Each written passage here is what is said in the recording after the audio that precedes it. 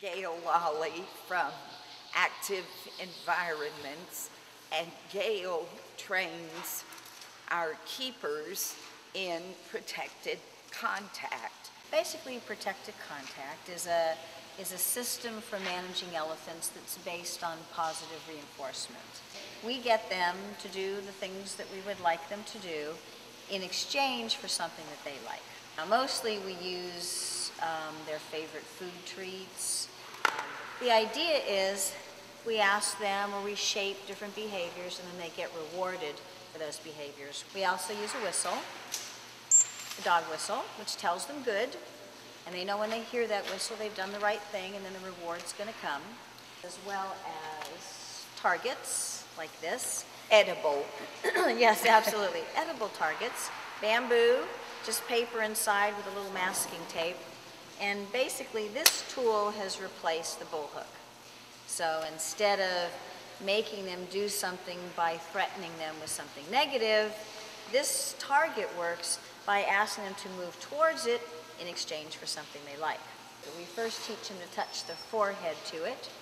Once they learn that idea, then we can actually have them touch a foot to it or their hips so they can come into a position along the fence. What's important that Gail does is the elephant does this if they choose to do it.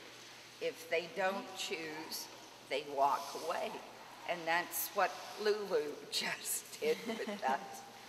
But now she's back. Yes. So we're going to work with her while she's here. When Lulu came to ARK, she was a frightened, nervous elephant who was really very disturbed and terrified of the other elephants.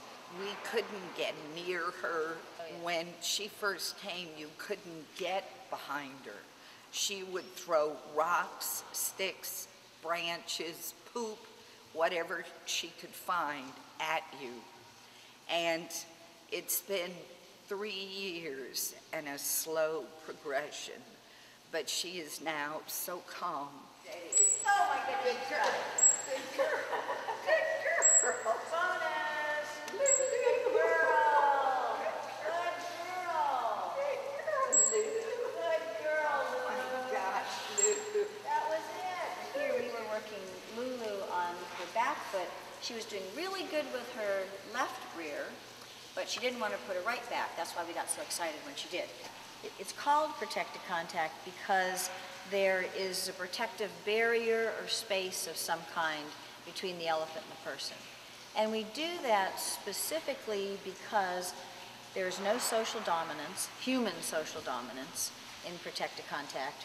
We're equal, and in fact, as Pat said, this is voluntary cooperation. So they can choose to cooperate, they can choose not to. Our job is to make it worth their while and do the best job we can so that they choose to cooperate, and they do most of the time. We work through a barrier of one kind or another to keep ourselves safe, so the animal can say no if they choose to, or express frustration and even anger, because this is protected contact.